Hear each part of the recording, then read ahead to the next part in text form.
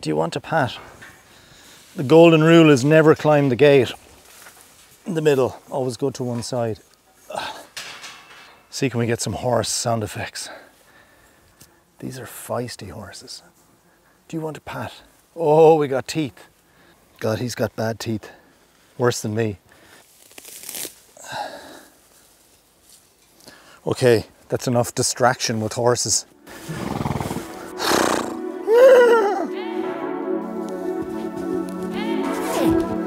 1, 2, 3, 4, 5.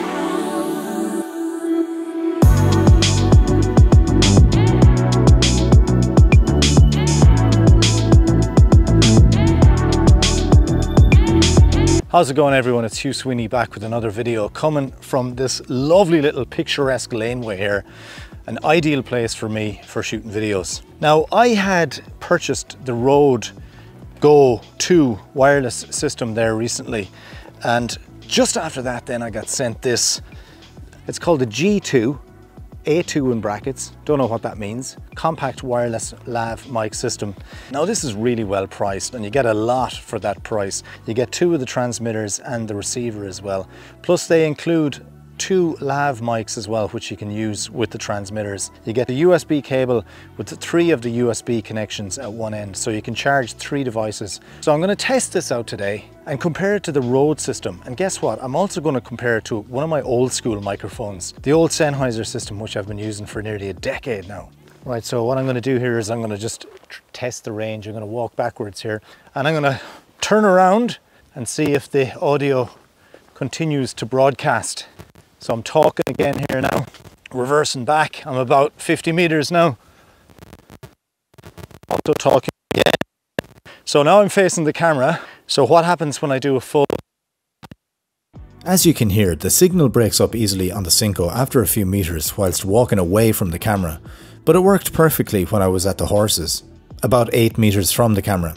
If you plan on being more than a few meters away from the camera, it's definitely a good idea to maintain a clean line of sight between the transmitter and receiver.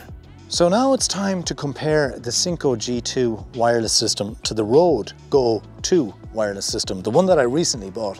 Now I spent over 300 euros on this because I bought the system with the 2 transmitters and receiver, and I bought a lav mic to go with it as well. And I was quite happy with this. But the Synco is a lot cheaper and you get a bit more. You get the lavs included as well. So let's try out the sound of this and see how this compares and see what it's like in terms of transmission to the actual Synco system. I've been blessed today with the lack of traffic. There is no traffic. Now I'm facing away from the camera. Facing the camera this time, I'm going to count and I'm going to slowly turn around. 1, 2, 3, 4, 5, 6, 8, 9. The Rode Go 2 seems to have a stronger signal when facing away from the camera at further distances, but again I would recommend keeping that line of sight if you're creating a long gap between you and the camera. So we'll just try out the Sennheiser now and see what it sounds like in comparison. I haven't done much in the area of wire management, I'm just letting it hang outside my jacket. And likewise, we're just going to walk down the road.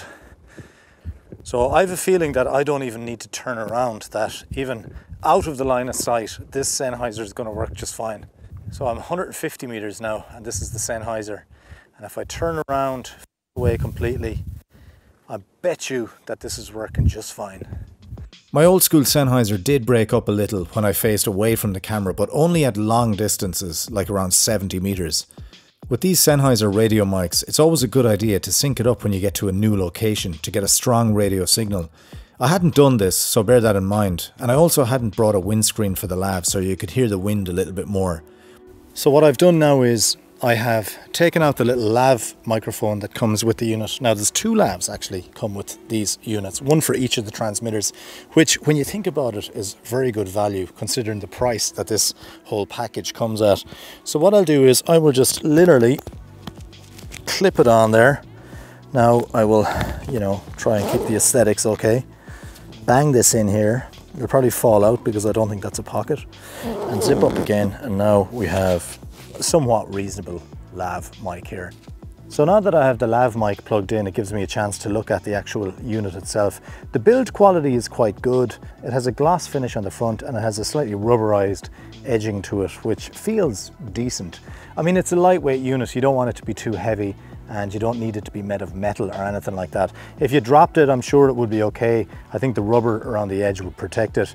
There's a few little buttons around it. On the transmitter here, you have two buttons on one side.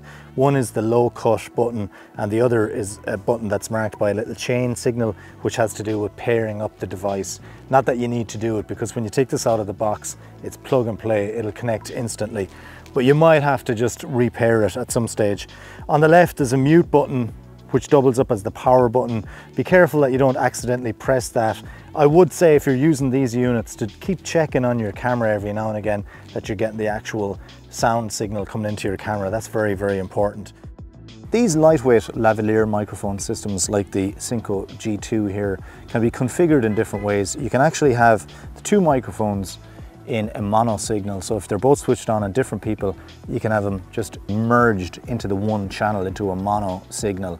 Or you could go left and right and have one of them record to the left track, one of them record to the right track, so that if I remove that one there and move it over, you're probably going to hear it coming out through one side now, and likewise if I go back here and get rid of this one, you're going to hear it coming out of the other side. Now, to switch between mono and stereo on the receiver, all you have to do is press the one little button and it'll just toggle straight away. And in general, it's probably a good idea to go with stereo if you're doing two people, so that if there is any sort of problem with one of the microphones, if there's any glitching or if it's going out of signal or if there's any bumps or any crackles, it'll only come through one channel and the other person's microphone will be perfectly preserved.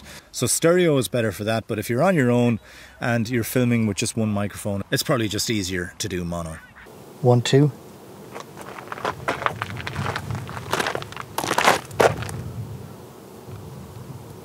Okay, so now in this direct sunlight, I actually can't get the system working because I can't see what I'm doing on the screens.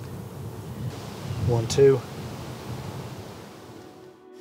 I was looking forward to a nice cup of tea there, just sitting down, and then I went to set up the Synco mic system and I could not see what I was doing on the screens.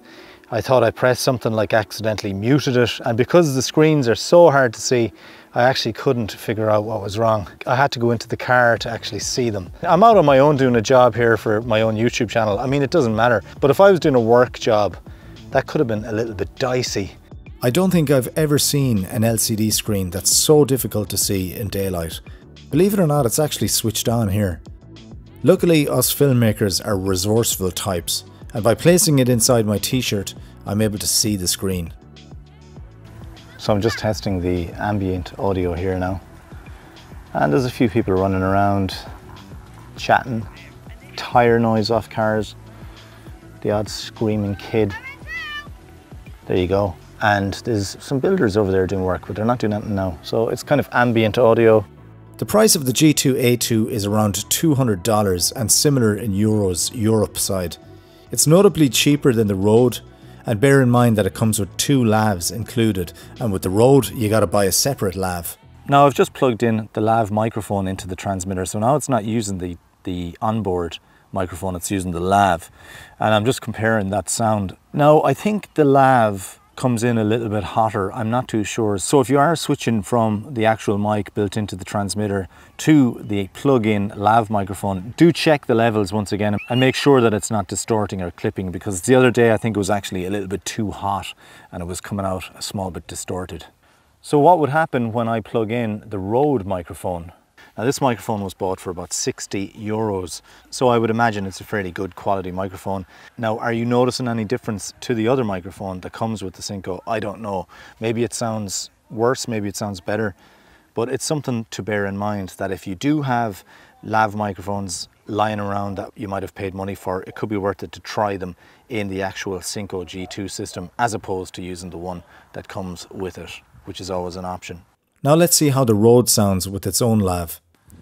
So I'm just going to clip it on here. Now we have lav sound on the Rode. So how does that sound? Is it as good as the Synco lav? I don't know. Maybe it is, maybe it isn't. So now I'm just talking into the Rode system again, and it's very cumbersomely connected to my t-shirt here. And I'm just kind of testing the sound here. How does the Rode sound in comparison to the actual Synco G2 system? We have a little bit of background noise, the wind has picked up a bit, and I think in general it sounds on par. They sound very similar. Just putting the sunglasses on again. So what are my first impressions of how the Synco G2 sounds?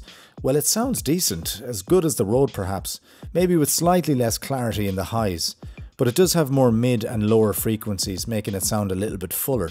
One thing I noticed when I listened back with headphones is it seems to have a higher noise floor, or hiss, than the Rode. Now, it's not a huge problem and you won't notice it in most occasions, but the Rode definitely has a cleaner signal. So I think in terms of quality, you know, neither system are premium quality. You will get better quality if you spend more on microphones. These are budget audio systems, but having said that, they sound more than good enough for most video projects that all of us guys will be working on. If you are a professional videographer and you're constantly shooting people with lav microphones, maybe a more professional high-end system that costs more might be worth it. These are priced cheaper. Generally, you get what you pay for in terms of price. You might notice a huge difference, but if it's something that you do day in and day out, it might be worth it to invest in a really, really good microphone. So would I recommend the G2 A2 wireless lav system from Synco? It's so affordable that you just literally can't go wrong. And even if you have microphones already, you could probably buy this as a backup system, or even a system to use for casual stuff if you're on holidays, or if you're filming high-risk jobs where you may run the risk of losing a microphone or something. It's not going to break the bank to replace them because they're so affordably priced. So they sound decent, you get an incredible amount of stuff for the price, and as I said, you can't go wrong. So the G2 A2 wireless system from Synco gets a thumbs up from me. So that's all from Renville Park here in Oranmore today with another video from myself, Hugh Sweeney. I do hope you enjoyed it. Subscribe to the channel if you like your camera gear and all that, and feel free to leave a comment down below. And a thumbs up is always great as well. So from myself, Hugh Sweeney, until the next time, it's over and out from me.